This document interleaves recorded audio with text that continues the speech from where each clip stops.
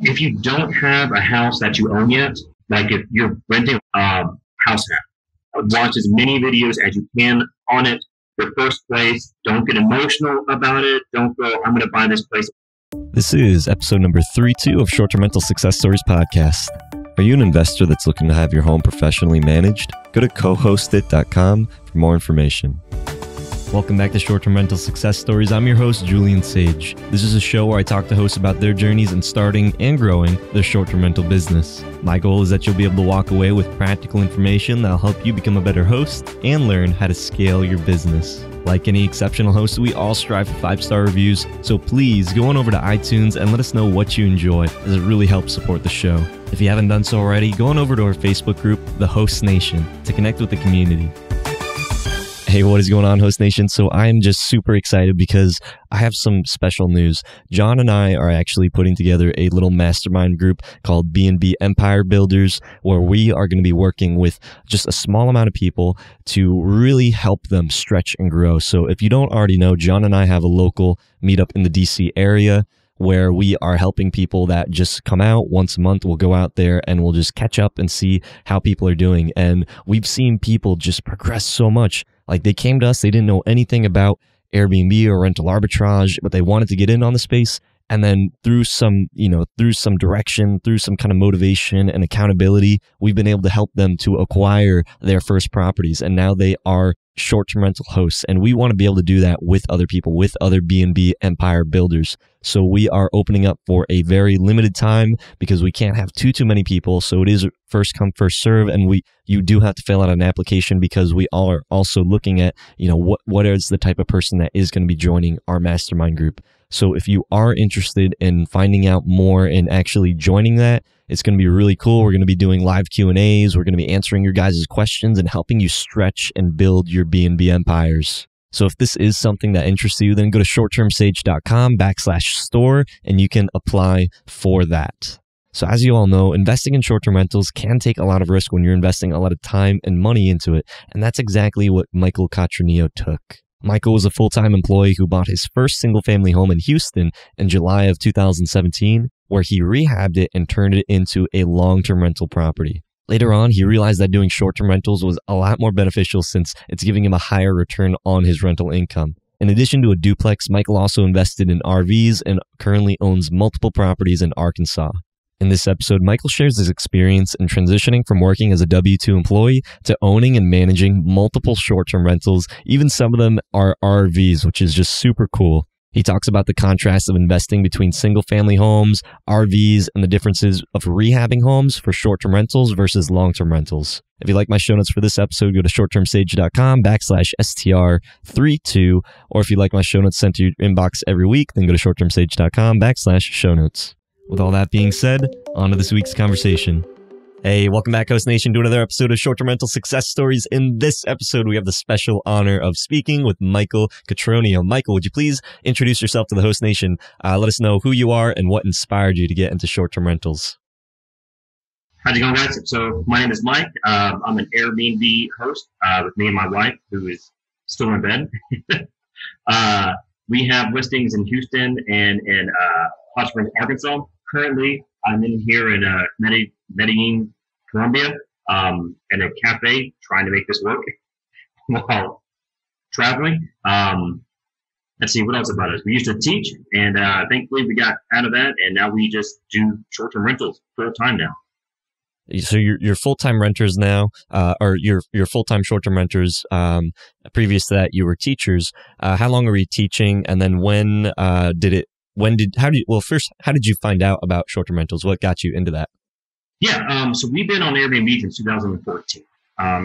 So we were what I would call high-end guests.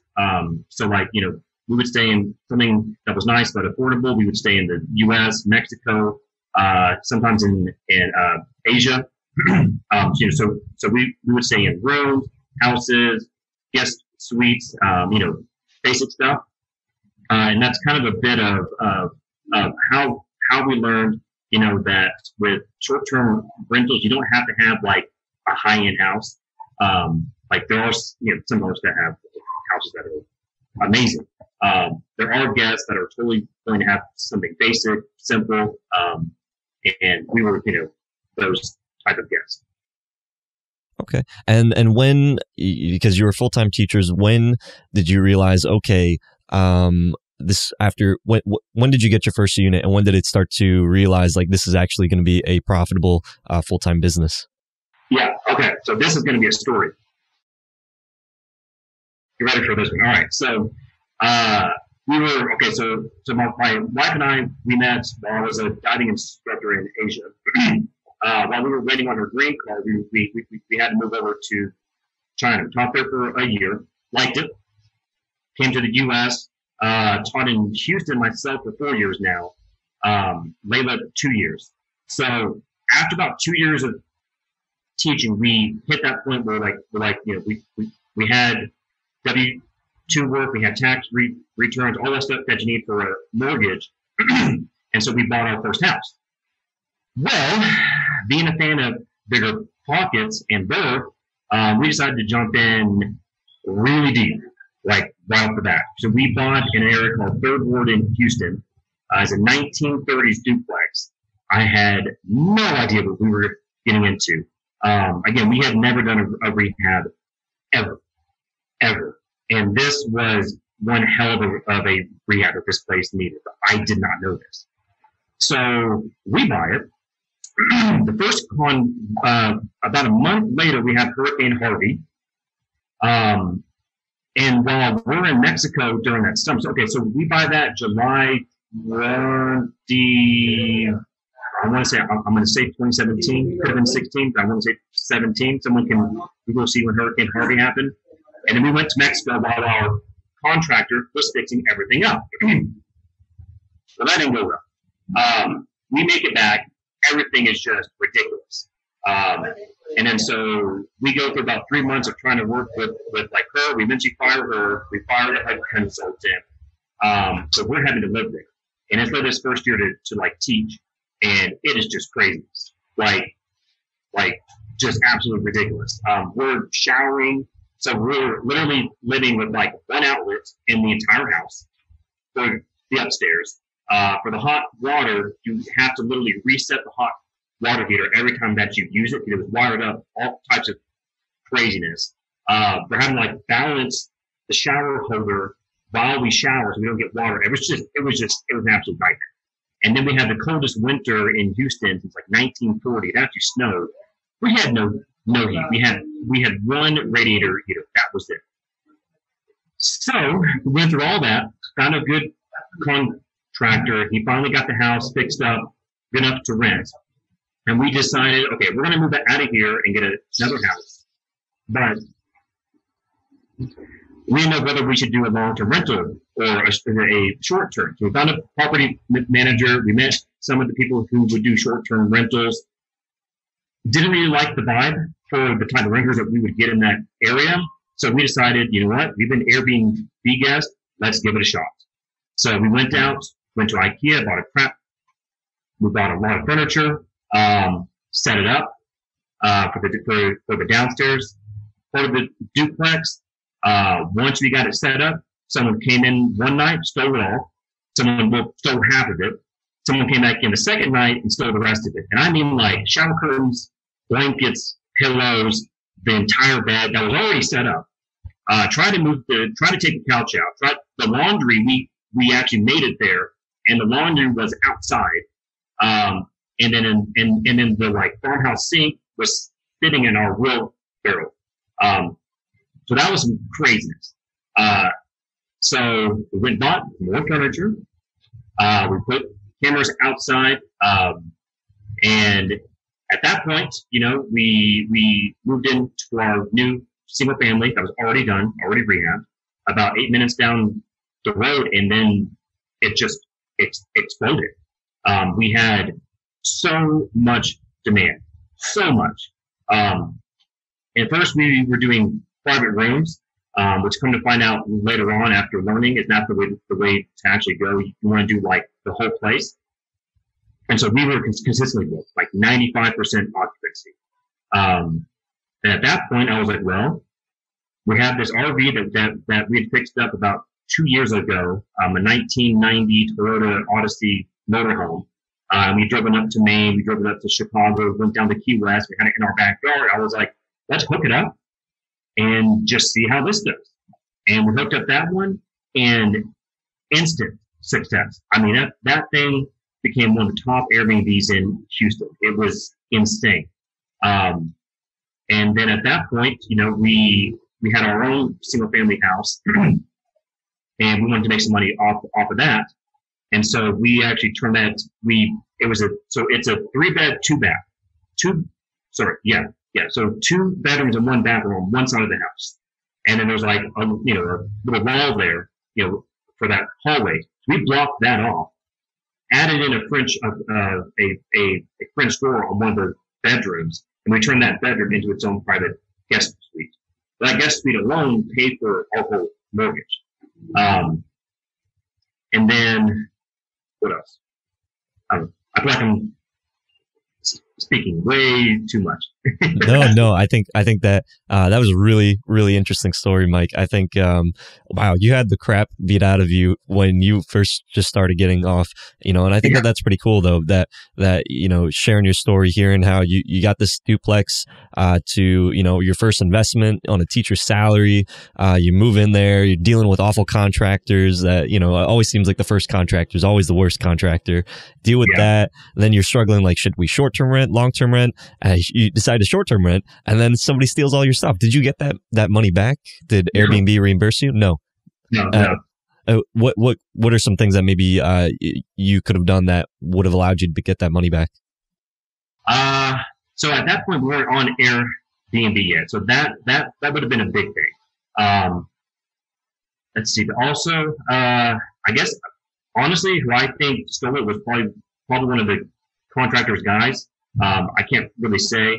It was one of those things where we were just happy the house was like done. It was like $1,200 at that point. It was like $1,200 worth of stuff. I was like, you know what? Let's just do it again. And I've come to realize the things, like, whenever it's the most difficult thing, that's when you're about to get your biggest payoff.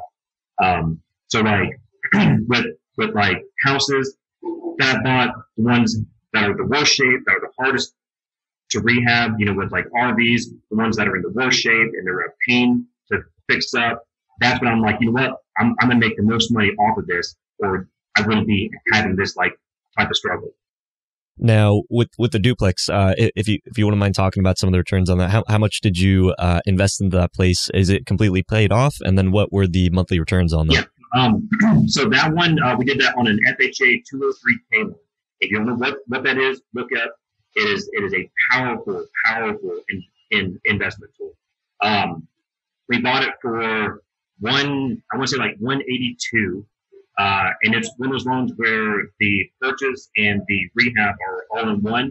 And the safety net is you also get a HUD consultant that like helps you with it.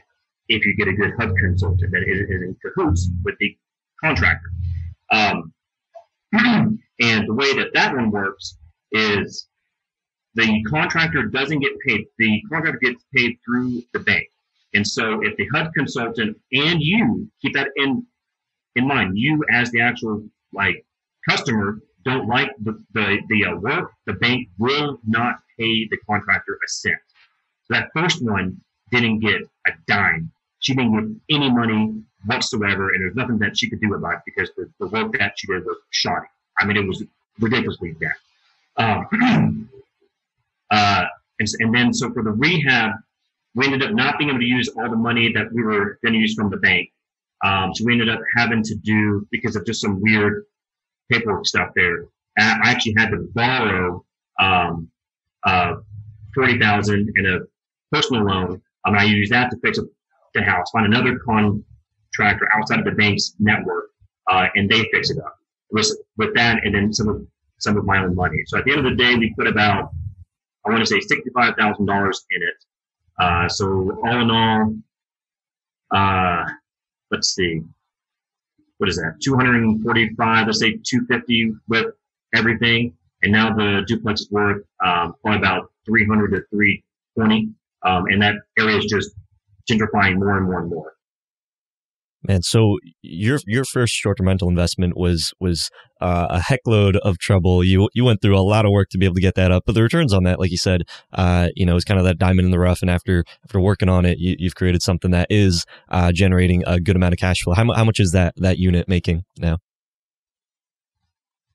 So the duplex per month makes about $5,000 gross.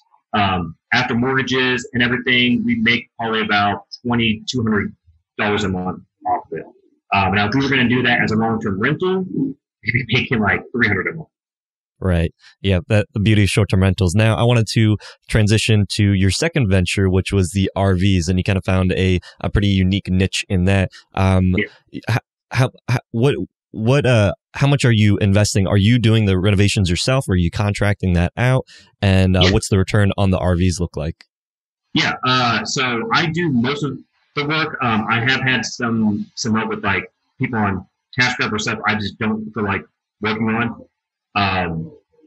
Let's see, the first RV, we bought that for $2,500. This was way before we were doing Airbnb. We bought that just to have like a hashtag van life type of thing.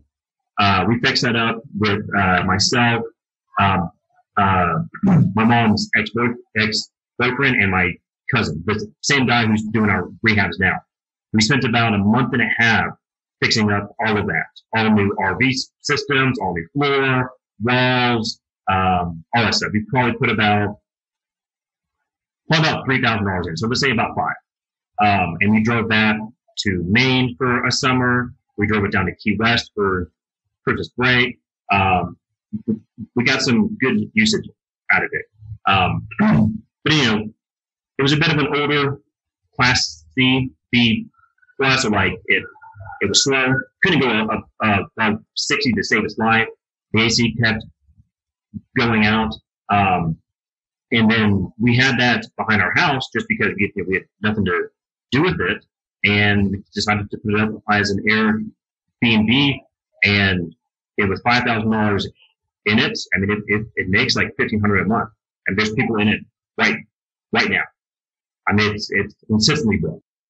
And from there, you kind of realize, like, man, this is a really good return on investment. The amount of time that you maybe put into the duplex do you think that it's actually worth more investing into like RVs than it is maybe the rundown duplexes? Well, it's two different strategies. So like, if you're looking just for ROI and just straight up cash flow, yeah, RVs are good. But also, I'm only 32 now. And so that duplex is like on a 30-year, 4.5% mortgage. So like that would be there as like a great future investment. So the RVs, I really used those to take that cash from the RVs. I funneled that straight back into the Airbnb business. So like I didn't use any of that because at that point we were still working our W-2 jobs, and so we lived off of that paycheck and took all the Airbnb money and funneled that into that business. So at that point, we had the duplex and an RV. Well, those were consistently booked. So then I found another RV for $600, and I put that back there as well. My wife thought I was a little bit crazy, but I was like, look, we're totally full. I think we have room to do one more. And I put about $2,500 into fixing that. Myself, I did all the plumbing. I did all new walls. I built beds. I built a little kitchen cabinet area there. I had someone else build the shower because that was a nightmare. Painted the outside, fixed up the roof, and now that one is one of the top Airbnbs in Houston, and that brings in like an extra $1,500 a month. Now I'm not renting these for a whole lot of money, so they're about, I'd say average about 30 to 40 a night, $25 cleaning fee. But for people just passing by, or people just wanting something affordable and like nice for a weekend, they love it. I would say it's for Motel 6 guest, I don't want to pay for like an $80 Motel 6 on the side of a highway in Houston. I'd rather have an Airbnb, something cute, for them, probably like 50 to 60 a night. So because you're targeting a lower price point, have you noticed that the quality of the guests has gone down, or is it okay? Yes. Yeah, that is one thing to watch out for. Your $30 guest can be a bit of a handful. However, with the RVs, there's not much damage that they can really do. Worst we've seen is, smoking some weed, a bit of trash, dirty dishes. There's really not much that they can mess up. So nothing major, just more of those, those type of guests. Are you leaving the RVs there all year long? Because we actually had another guest who, Chad Miller, he does Airstreams, and he would actually take them down to Florida during the slower season, and so it's like he's getting full season coverage with his units. Is that something that you do? So with Houston, since it's in the deep south, it stays warm throughout most of the year. So we just we have a window AC unit for the summer, 5,000 BTUs, does great. We put one of those radiator heaters for wintertime, also good. It's hooked up to the same sewer and water line as the hot water heaters and like main line in and sewer line for the house. So that just feeds in. And yeah, we just leave them there. Yeah, I really like what you said about the the contrast between the duplex and the RVs, because with the duplex you're building that generational wealth. You're building something that can take you a lifetime. The RVs, they're eventually going to fall apart. You're going to have to maintain them, and the how much you put into it, it's maybe not going to increase the value too much, but I like the contrast, that diversification. When did it become when were you able to step away from your W-2 job, and how was that transition? Oh, so that transition is right now. Let's see, we stopped working. This was our last year to teach, and so now. So we figured we would be able to do it starting in May. We spent about a month and a half in Houston, just kind of making sure everything's good, fixing this, fixing that, seeing how that, flow works. If we don't do that much stuff. And then so we flew to Mexico for about a month, just in case. We're only an hour and a half flight, $200. If the house burns down or something drastic happens, we can be right back. And then that was fine. The rehabs were still getting fixed while I was gone. Things were still happening while I was gone. I would call Airbnb if XYZ issue happened. But I was able to manage everything from here. I said, okay, that's going well. Let's go forward. Now again, here, if I needed to go back, it's 9 hours and it's $300. Not too bad. And so as we kind of see that everything's fine, we're going to step farther and farther out. So by September, hopefully we'll be in Chile and or Argentina. And if that goes well, come spring of next year, we'll change time zone. We'll go to Europe. And that'll be a big risk because everything needs to be working well for a 16-hour flight away in an 8-hour time difference. So that's happening now. So I think that's a very smart approach. You're kind of dipping your water. You're going a little bit farther into the deep end, and seeing how that works. And it does make a difference. You could be here or you could be over there. If something bad's going to happen, something bad's going to happen. But I think for you, it's building up your self-confidence, where it's okay, we can kind of let this kind of sit by itself and let it kind of do its thing. How does that feel? Doing that transition now. Really good. Honestly, yeah. It's like a dream, really. Yeah. That's awesome. Yeah, I mean that's so cool. Doing podcasts in Medellin, Colombia, while your units are making money. That's a good life. Good life. So I also want to hit on because you're not just managing the units in Houston, but you also have multiple properties in Arkansas. And with those, you decided to do more of a rental arbitrage approach, correct? So We own those. So one of them, okay, so at, let me see, so I had some money saved up, and I was looking at Airbnbs in Hot Springs. First thing I did, I pulled first thing I did, I just walked around on Airbnb. I was like, a lot of these rentals are booked. And like, I know houses in like Hot Springs are not that much money. And so I pulled some info from AirDNA. And if you guys don't know what that is, it's like an Airbnb market research software. I wouldn't pay for it every single month, but just to see if something's worth it, definitely worth it. It's like $35, totally worth it. And the data was really, really good, better than Houston. And then I, did some more research, and Airbnb said over the past 3 years, Arkansas had grown 300% year over year for the past 3 years between Little Rock, Fayetteville, Hot Springs, I think some Bentonville, where Walmart's at. So I just started looking around, and houses were cheap. I bought the first house for $6,000, no, $6,500. It was in rough shape. It was in a good spot. And then my wife's cousin, heard about what we were doing. He wanted to, jump in and do all of this, but he didn't have, the knowledge, the market knowledge, the rehab. And he's up in Vancouver, Canada, where the market is way too hot. And so he actually bought that from me. And then we made a partnership where, for like those houses there, he puts in all the money. I have all the guys to do the rehab. I run the rehab. I take care of the decorating, all of the headache that comes with a rehab. And I manage it afterwards. And then when we refinance it, third strategy, he gets that money back. Well, on the first house, it was again hell. We weren't living in it, so it wasn't as bad. But oh boy, we were over budget. It had so many issues. The electrician was a crook. We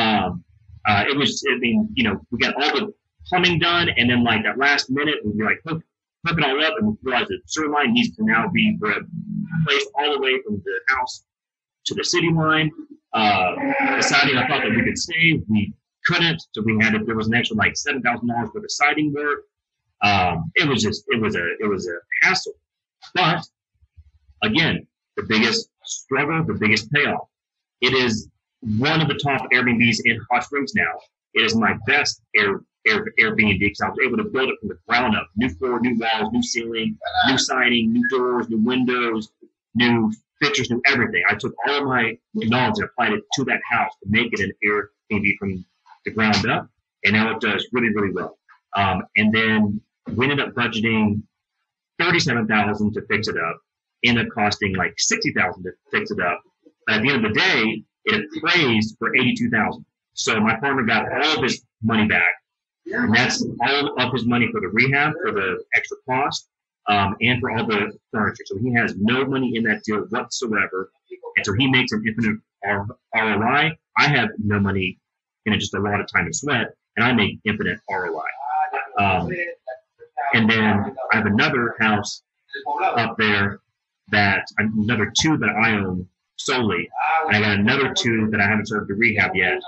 And then the one that's going to be finished probably this week is another one with that same partner. I find it, he buys it, he pays for the rehab, and then we refinance it, and he gets all that money back, or as much money as possible back.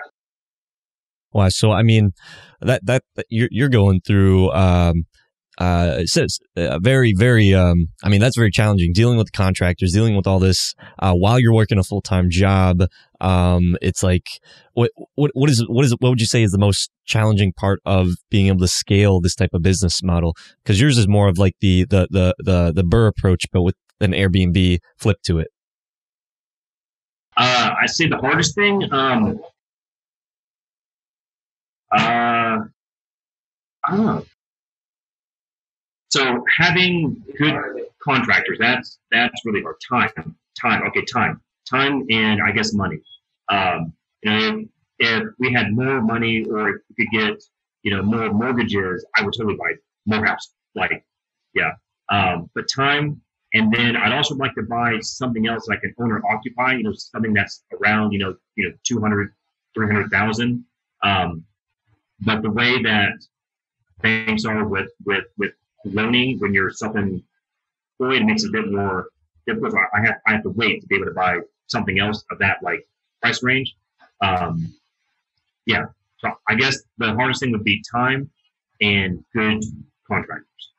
And have you found the secret to finding reliable contractors yet? I don't think there is one. Man, it's really hard. Right now, my cousin, he does really well. He's like the perfect contractor. He does things to like save you money. He like calls you for issues. He has like my mindset in his head. Which took a little bit of time, but now it's perfect. But again, I have 2 houses that I haven't been able to touch yet because he's so busy, like working on these other 2. So if I could find another contractor, he could be doing work on this house for my partner, while I have someone else working on my house. And so that's a bit of a challenge there because I have one guy in like his team. I don't have 2. Now, you said that your units, like your RV, you said that was the number 1 in Houston, Arkansas. You had the number 1 house there. What are you doing to be able to set your units apart to really stand out amongst everybody else? Yeah. So we would do something interesting, I'm gonna call it the blue RV. The inside is it's like an aqua green, and it has like shiplap wood ceilings, and guests seem to really like that. And then so for the other RV I bought, the yellow, I made all of the inside like pine shiplap, all the walls. And so when I'm building these out, I have in mind what am I going to take a photo of to make this stand out on Airbnb. I'm not just going around and just doing stuff. I'm like, what can I do in this little bit of space here that when I take a photo when I'm over here to make the space pop. And then for the silver one, I made all that inside pink. I found out most of our guests that stay in those RVs seem to be women. So I was like, okay, I'm gonna make this like a hot pink with like a pine floor. And then, and so when I take those photos, it's nice, bright, pink, looks cute. So I guess when I'm building them up, I always have that. Since I do photos myself, I have that end goal of what is going to be in that photo on Airbnb as I build this. And what do you do for the Arkansas house? Kind of the same, yeah. So with the Arkansas houses, I do accent walls. I do furniture that's a bit different or stands out. Yeah, I always have that like end goal in mind of how can I make a photo in this room from this angle pop. So when it's on Airbnb, that's like, ooh, like guess like that. So like for example, one of the bathrooms at one of our houses, it's like a jacuzzi tub, right? So there's a plug underneath that tub. Well, me and my cousin had the funny idea of let's put some LED lights under that tub and then plexiglass and then like a little diorama under that tub. And so we did that. Because I knew that would be something that like guests would like see in photos and go, what is going on there? I want to stay there. I want to see what is happening underneath that tub. So you have guests that are staying with you so that they could check out what you have going on with the tub? Yeah. Very and cool. Right now it's dinosaurs versus cars. I don't know why it was just we're walking to Walmart and we were like, let's get this like set here. And then next we'll probably change it to something else. Yeah. That's funny. Yeah, I'll include your listings in the description. All the hosts that have been on the show, we like to include their listings for other hosts to kind of get a feel for what you have going on. But that is very cool. Is there any? I want to go back. What would you say? Because I think there's probably a lot of people that listen to the show are maybe working a full-time job and they want to be able to transition to real estate. And your model is more of like the Burr method. So for people that are just starting off, what is the most challenging part of starting that business, and how did you kind of overcome that? The most challenging part, man, I'm trying to think.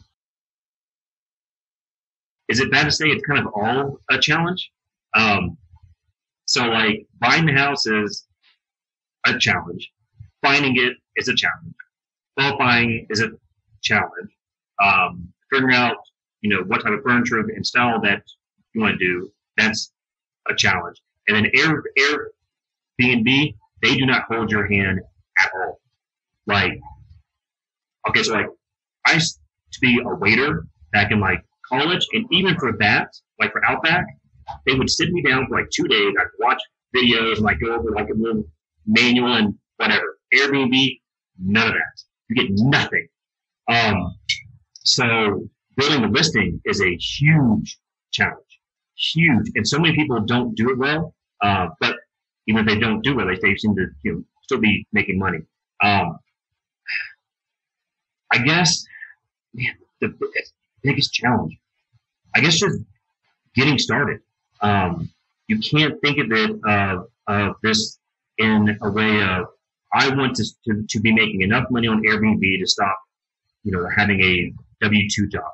You have to break it down to little tiny steps. That is the only way that you're going to do it, because it seems impossible once you start. Like I started 2 years ago, and I had no idea 2 years later I would be literally at this point. I was like, look, I want to buy my first house. I want it to be an investment. I'm not buying a forever home, some home I love. The numbers make sense. An area that's growing. I know it can, maybe be a long-term rental as a duplex or an Airbnb possibly. And just went through those steps. I mean, and it was a challenge. I taught in the Aldine School District in Houston at that time. So people that are familiar with Houston and maybe listening, hear this. I lived in Katy, right? Taught in Aldine. It's about 25 minutes away. And then after school, I would travel from Aldine into downtown Houston. And I didn't know Houston very well at that point. I'd only been there for like a year and a half. And I drove around everywhere, like down neighborhoods that I've never been to, just scouting them. I guess it's called driving for dollars. I had no idea what that was. I was just like, I'm going to drive around and like find stuff. And I ended up in some sketchy parts. I ended up like way up in like 8-acre homes. I ended up way down like Sunnyside. I didn't know Third Ward even existed. And that's why I found this place. It had been sitting on the market like over almost a year. And just no one was interested in it yet. But again, I've been on Airbnb. I'm not buying a house where I'm going to live in it forever. I'm looking for like something 5-10 years down the road, and I could see it's like right next to downtown. It looks like some of the really nice neighborhoods, but this one has just been neglected. And I found that just by spending days after work driving around. My realtor thought I was nuts, but it worked out. And my wife at the time, yes, I was married that entire time. My wife is not high maintenance, but she's definitely not low maintenance. Dealt with all of that because she also saw that house would be something for us, that I had, motivation and I had a goal. So it worked out for us. Anyway, I guess the main thing is break it down into steps, take that first step, and then just slowly keep going from that point. Because there's no way that you can think I'm going to be at this point and I actually get started. No way. Yeah, I think what you said is really nice. You have to jump, you have to do it, and you're either going to sink or you're going to swim. And right. You're going to have to learn along the way. You're not just going to come into the pool and learn how to swim right away, but hopefully you're not putting yourself into a position where you're going to drown. So right. I think you were smart about that. You had that W-2. supplement that income, and you're in the shallow end, you're swimming, and you've been swimming all along this point in the shallow end, and now you're ready to kind of really take that to the next step, and you're really ready to swim into the deep end. That is some exciting stuff, Michael. Is there anything that you do that has helped your guests leave positive reviews? Ask for a 5-star review. It's really that simple. We like tried to, leaving some water bottles on the bed, some chocolates, and this and that.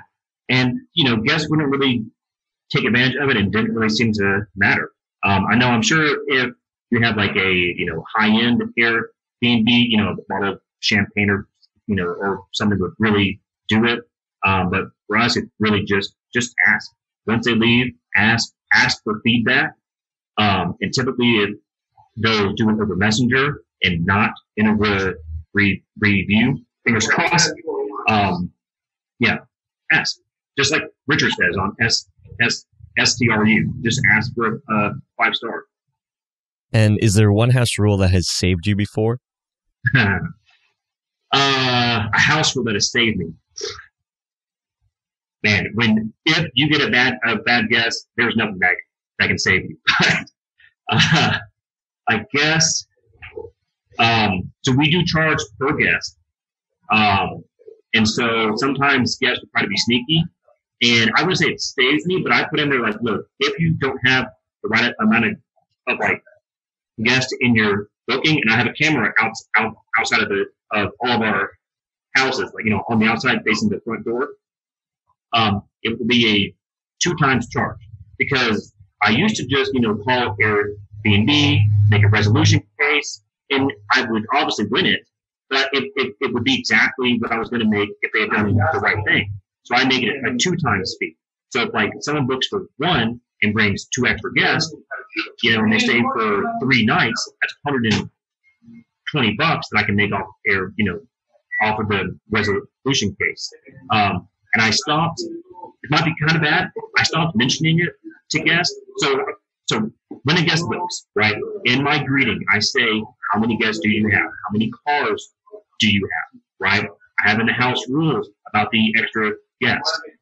My initial message that I use with Smart B&B double checks.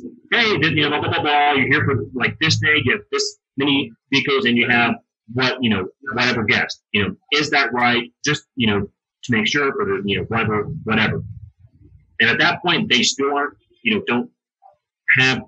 they either don't realize it or aren't trying to be honest. I just don't even mention it, because I realized if I started to mention it, guests would get frustrated, they would cancel, and it would just ultimately lead like working into a negative review just for me enforcing Airbnb's policies and my own house rules. So I just let it slide. I send myself an email, and I put their name, their the date and where and when they stayed, and like once a month I search for those, and I call Airbnb, make a case, and Airbnb 9 times out of 10 will either take it from the guest or they'll just pay it. Airbnb will. That's a really good tip that has been shared. 2xing the fee, because your time is worth something. You're not just trying to just collect what extra that if a normal person went through the process that you'd be receiving. You're charging, because they are either like actively trying to hide something, or they're actively not reading your messages and not communicating with you. Right. I think that's greedy. It's there is an extra cost for extra guests. I mean, like for me, that's more water, it's more wear and tear, that's more laundry. Jesus, laundry. My God. So that you are the one taking all of that risk. You took out the mortgage, you put all the money in. You deserve to get paid. And so, I have some guests, that think, oh, I've never been charging like an extra guest fee, it's greedy, this and that. If Airbnb ever stops, or if we get a recession, maybe soon, and the market goes down, those guests aren't going to help you. You are the one taking all that risk, so you deserve to get paid. Speak the truth, Michael. Speak the truth. If you could give one piece of advice to someone who's trying to start their Airbnb business, what would that be? if you don't have a house that you own yet, like something that, like if you're renting, like a lot of people already are, house hack. Watch as many videos as you can on it. Your first place, don't get emotional about it. Don't go, I'm going to buy this place that we're going to live in forever, because you can move within 1 year. You're only telling the government that you're going to stay there for 1 year.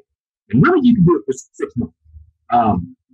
Buy something that's either a starter home style single family residence, not something that, like, let's say if like you can qualify for 300,000, don't go spend 300,000. Buy a starter home for 150, 200, whatever, or buy a duplex or a triplex or a fourplex. You can do all of those owner occupied with 3.5% down. Do that, and in turn, any other spare space, either bedrooms or give it duplex or fourplex, turn one of those units into an Airbnb. Location does matter, but I'm finding more and more on Airbnb, it's really not that important. Airbnb seems to be able to work almost anywhere. It's really unique that way. So yeah, I guess the main advice: use government programs to buy your first house as an investment. And if you can buy a duplex, triplex, fourplex, do that. If not, buy an affordable single family residence, because then you can do what we did. All was a duplex, right? We got that on one teacher salary. I was the only one working. When my wife got a teaching job, lo and behold, we could qualify for another mortgage, right? And so we bought another house, another Fannie Mae, Freddie Mac house. So if you buy that first house and you don't blow your load, on buying the most expensive one that you can find, in a year, your income would have gone up because of Airbnb. And then you can probably qualify for another house. And what would you do differently if you had to start from scratch? I guess if I had to do it differently, it would be, I guess, go head and first into doing Airbnb. If that first duplex, I made that into a long-term rental that I happened to be able to look out, would work out really well as an Airbnb, but I rehabbed it as a long-term rental. If you're watching this, if you're even thinking about doing Airbnb, don't even consider doing it long-term. I mean, have it as a backup, but whenever you buy that first place, build it as an Airbnb. It will do better. Guests will like it more. It'll be more unique, and it'll be better set up for the type of style of place that you need for a short-term rental. So I guess if I had to go back, go short-term route for that and set things up as a short-term rental. And what are some of those key differences between rehabbing a home for a short-term rental versus a long-term rental? So there's some cosmetic things, and then there's some utility things. First off, you really don't need more than 2 bathrooms. 1 bathroom is fine. Really go and look at Airbnbs, and you're going to see a lot of them are only 1 bathroom, because that's really all guests need. As far as the wiring goes for the electrical, put each bedroom on its own circuit, because guests will use the hairdryer in their bedroom and not in the bathroom. And if that's hooked into another couple rooms, you're going to have the power go out for multiple rooms. But if it's hooked up into one room, chances are it'll be fine. The breaker won't trip. Big hot water heaters. Get the largest one that you can fit, because guests will use it and they will gripe when the hot water goes out. And then cosmetic things. Don't just paint your house a bunch of crazy colors. Don't just make everything like tan or like white. Like do some interesting stuff. Put like accent walls. Arrange your bedrooms to be bed centered. What I mean by that is don't worry about like all those stuff in that bedroom. Focus on the bed. Get the biggest bed, the best bed that you can afford, preferably a queen, or better yet, a king, and arrange your room that way. and then use materials that can handle renters. Luxury vinyl, tile, hardwood, well, some hardwood. Do things that can handle the abuse that you would get from Airbnb guests. What else really? That's about it. Okay, great. Yeah, thank you for those tips. Really, really good stuff. I think it's pretty interesting hearing the perspective, from a flipper that is with the short-term rental mindset. Because a lot of the times when we speak to people, they say, "Oh, usually it's long-term rental first, short-term rental," and they kind of flip-flop in between. Usually, long-term rent is the primary motive, but you've kind of changed your mindset and the way that you build your houses. So that's pretty unique. What's a question that I should ask the next professional host? Maybe someone that is at kind of maybe like a similar level or the next level or doing something different, just something that you would like to know. What is your exit strategy? So like, for example, let's say Airbnb goes under for whatever reason. If there was a reason, it would be that somebody else comes up and is a bit easier to work with when issues pop up. So I guess, what is your exit strategy? Because, like, I'd say 30 years from now, I probably won't be doing short-term rentals. But I'm using this as a cash engine to have enough properties that I can then maybe, have them all paid off and then sell one every single year for, 20 years and have that income over all that time. Maybe I can do private notes when I own all of them, sell them, and then hold the note like a bank. If I don't own them, maybe move into doing long-term rentals just because it's a lot easier. Or this is what I actually hope happens with the market. I hope there's once Airbnb goes public and like the short-term rental market grows more, I'm hoping there'll be services out there that will actually, and in a good way, manage everything. Like what long-term rentals have in, just your run-of-the-mill property manager. So I guess, like, what is your exit strategy? Because short-term rentals, it's good money, but it is work, and you can't do it forever. So like, what are you working towards? Great. And really, really good question. And what being probably a big fan of BiggerPockets, you're probably a very avid reader. What's a book or something that has really changed your business or your mindset? I think it was Brandon Turner that wrote it. But, the one on